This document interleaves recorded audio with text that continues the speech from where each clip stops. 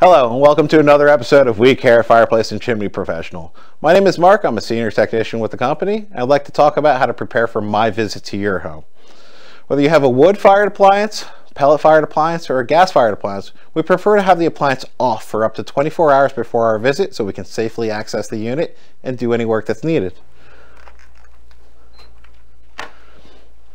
Secondary, it would be much appreciated if we have at least a 6 foot by 6 foot area in front of the fireplace so I can put down a nice clean drop cloth to make sure that your floor and surrounding areas is taken care of.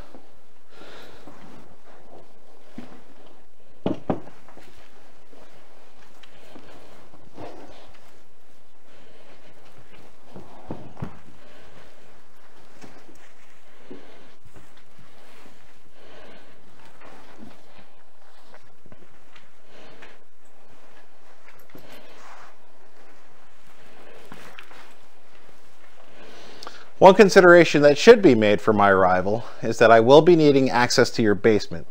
I would like to see what supports underneath your fireplace and make sure that everything is nice and strong and sturdy.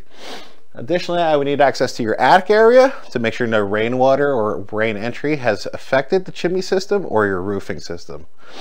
During my entire process, I can be there for up to 4 hours doing a cleaning and inspection, so it will be taking some time out of your day to do.